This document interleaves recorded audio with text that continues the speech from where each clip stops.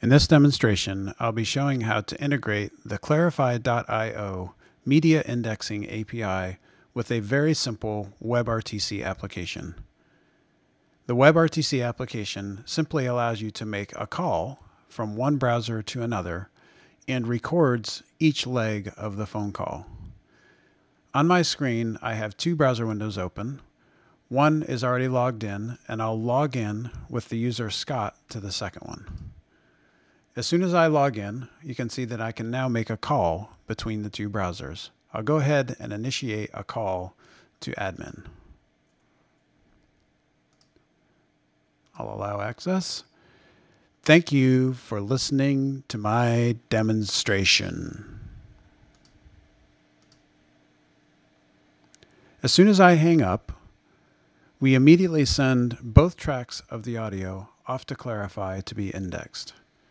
If I come over to the Calls tab, you'll see that I had an existing call already in my list, and I also have the call we just made waiting to be indexed. While we're waiting for Clarify to come back, I'll come over here and search for some words from that previous phone call. You'll see if I search for the words "thank you," we show where each of those words occurred in each of the different tracks from the call. I can quickly click here and we play the track back from that point in the track. If I change the search text and say, "thank you," you'll see that we'll get a different set of results. And we also just got our results back from the track that we just recorded.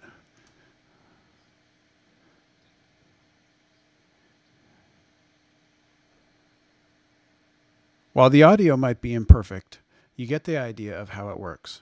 If I flip back to my Calls tab, you'll see that that call was indexed, and I got charged 10 cents for indexing that call. This concludes the demonstration of Clarify integrated with a simple WebRTC application. You can get the source for this application at my GitHub account at Scott Barstow, all one word. If you have any questions, please contact me on Twitter at Scott Barstow. Thanks for listening.